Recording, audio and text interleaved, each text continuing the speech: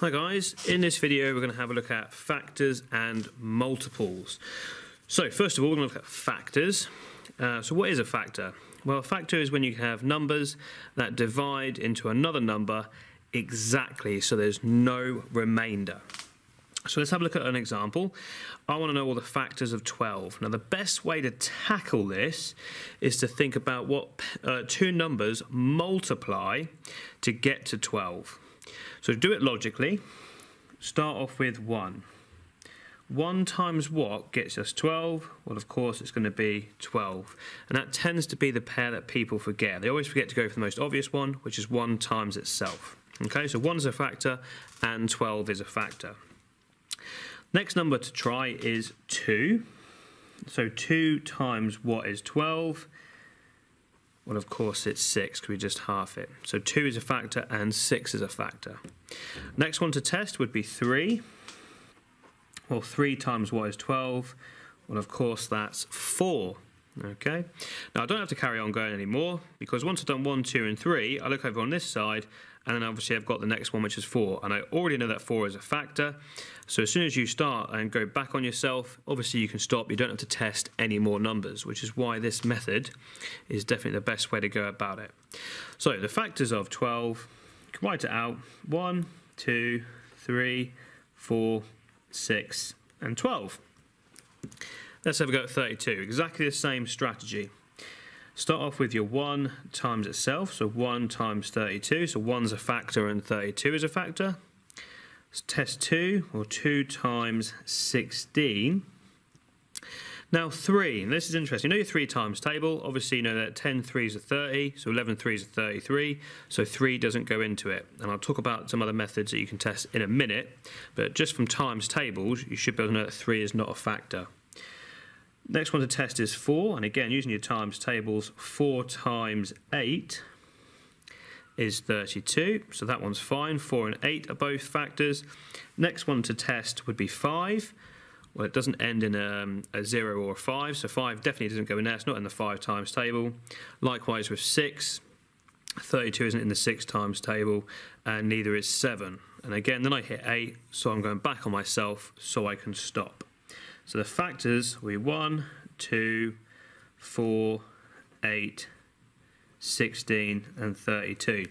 So finding the factors of small numbers is relatively easy if you know and you're really good at your times tables.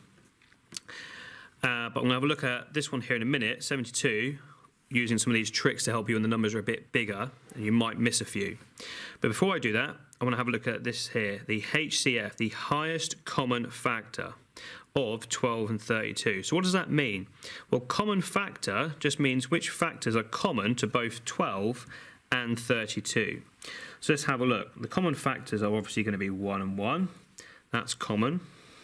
2 is in both, so that's common. And 4 is in both, so that's common. And other than that, there's nothing else that's common. So of course the highest common factor is just which one of those factors that's common, which one's the highest, which of course would be 4. So again, finding the highest common factor is easy when you've got small numbers because there's not that many factors. If you're trying to find the highest common factor of some big numbers, definitely check out my video on how to do it using a Venn diagram because it's so much easier with using that than with for big numbers as opposed to this example, which is small numbers. But just again, that's how you can do it if it's a nice easy one. Okay, so this one here, 72, slightly bigger number, and there's going to be more factors. We have to be careful when doing this. So I've got a few tricks to help us, which is on the right-hand side here. But always we start off with the obvious ones. 1 times 72, okay, because that's going to be obvious. Next thing to test is 2. Does 2 go into it? So the little test that you can do to see if 2 is a factor is you can half it, and if you get a whole number, yes it is, 2 will definitely be a factor. Or if it ends in a 2, 4, 6, 8 or a 0, then 2 will also be a factor. So in other words, if it's even. This number here is even, so yep, 2 is definitely a factor. So 2 times what? Well, if I half it, I get 36. So 36 is a factor. Next number to test is 3. Now this is the little check that you can do. If you add the digits And once you've added them, if that number is in the 3 times table, then yes, 3 is a factor. So I've got an example here. 2 add 3 is 5, add 6 is 11, add 8 is 19. 19 is not in the 3 times table, so 3 is not a factor of that number.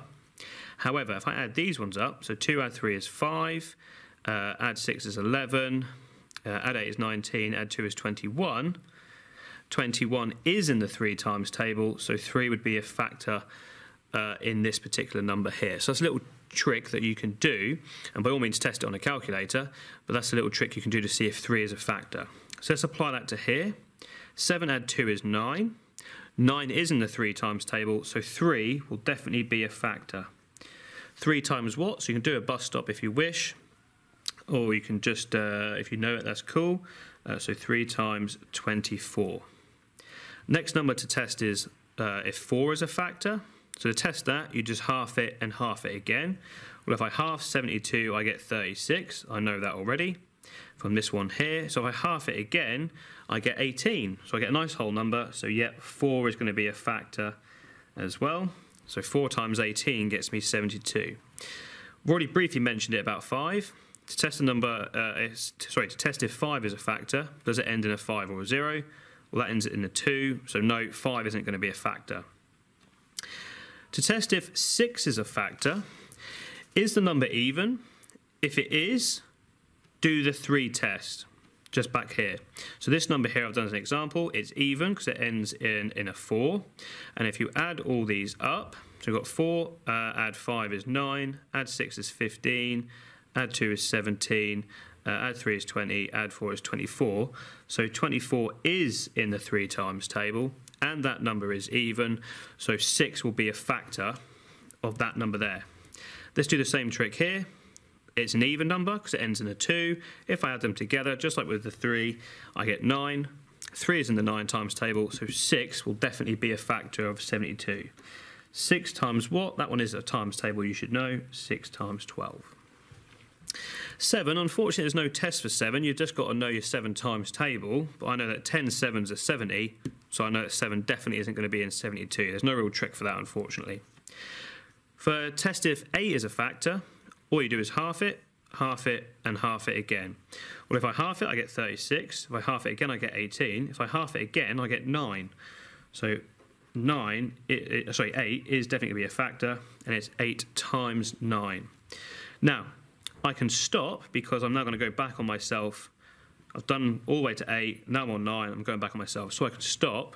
But just as a quick one here, you can test if 9 is a factor for bigger numbers. If you add the numbers all up, and if it's in the 9 times table, yes, 9 will be a factor. So for example, 4 add 5 is 9, add 8 is 17, add 2 is 19, add 3 is 22, add 5 is 27. 27 is in the 9 times table, so 9 would be a factor of that number. Exactly the same thing here. If we wanted to test it, we already know it is, but just test it. 7 add 2 is 9. Of course, 9 is in the 9 times table, so there we go. And that should be the logical approach that you take. Test 1, test 2, test 3, test 4, test 5, and so on and so forth, to find the factors of a number. And I say some of these tricks here might just speed that process up. So that's factors and highest common factor. Next thing to have a look at is multiples. Now multiples are much easier. Multiples are just numbers in the times table. So if I go for the first 5, obviously 4 is the first multiple of 4, then it's just the times table. So 8, 12, 16, 20, and so on. Okay, it's just numbers in that times table. So multiples of 7, again, it's just a 7 times table. So 7, 14, 21, 28, 35, and so on. And even big numbers like 22, exactly the same thing. So you've got 44, 66, 88, and 110. Okay, and again you can keep going. Okay, so multiples are just numbers in the times table. So again, what you might have is what's called the LCM, the lowest common multiple. So again, we're looking for common multiples, so common multiples in both the 5 and the 6 times table, and then we want the lowest one. No such thing as the highest one, because the times tables go on forever and ever and ever, and obviously you can't pick the highest one, but we can pick the lowest one. And for small numbers like this, quick way of doing it is just to write out the 5 times table, or the multiples of 5, which I'm just going to do now. So I'm quickly, missed one. 20, 25 and 30. And the 6 times table, 6, 12, 18, 24 and 30. So as you can see, 30 is the first number that appears in both. So 30 would be the lowest common multiple, or LCM, of 5 and 6. So for low numbers, it's not too bad. You can quickly do it like that. And if you've got 3 numbers, what's the lowest common multiple of 4, 5 and 12? So I don't really want to be writing down the 4 times table, the 5 times table and the 12 times table. So pick the highest one, which is 12, and write out the multiples of the highest one. So 12, 24, 36, 48, 60, 72, and so on and so forth. And then check it. Obviously, this is the 12 times table, so 12 is the multiple, that's fine. Is 5 in any of these numbers? Remember, the little check we had before, if a number ends in 0 or 5, then yes it is. So no, no, no, no, yes, 5, or sorry, I should say 60 is a multiple of 5. 60 is in the 5 times table. Is it also in the 4 times table? Let's check it. If I half it, I get 30. If I half it again, I get 15. So yes. So that's probably the quick way of doing it to save you writing it all out. Of course you can write out the 4 times table, the 5 times table and the 12 times table. That's probably the quickest way of doing it. Pick the largest number and work backwards like that. Check if that one is, check if that one is. Okay, so that's how to do the lowest common multiple and highest common factor of relatively small numbers. But as I said, for big numbers, make sure you check out the video on how to do the highest common factor and lowest common multiple using a Venn diagram, and also uses product to prime factors. Both videos are available on the channel, so give them a look. Hopefully that helps, guys. Thanks for watching.